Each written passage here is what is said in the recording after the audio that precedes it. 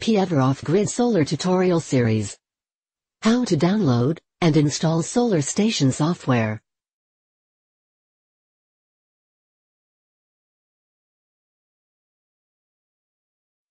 In this course, we will learn about how to download and install the solar station software. Download. In order to download the software, open your browser and type www.epesolarpv.com.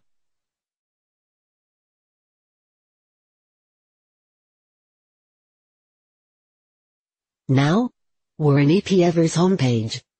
Go to the Technical Support menu and navigate to Download.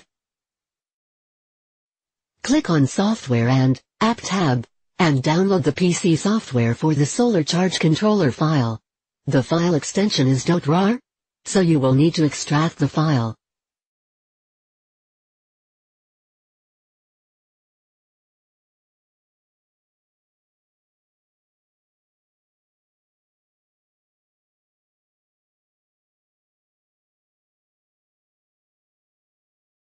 Installation. After your download is completed, extract the file and go into the folder.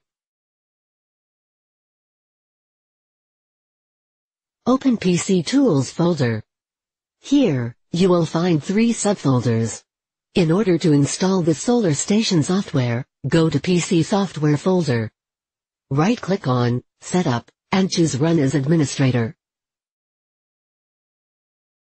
Click Next on Welcome page. Choose your destination folder, and click Next.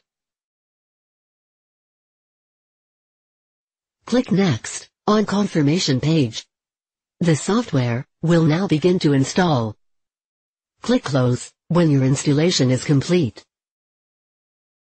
In order to run the software, you can double-click on the software icon on your desktop, or open the Start menu and type Solar Station Monitor. Now the software is running. Before using the software, we will need some configurations. Click Close on the front window. We will later come back to this page, and will define some new stations. You may find an initial station.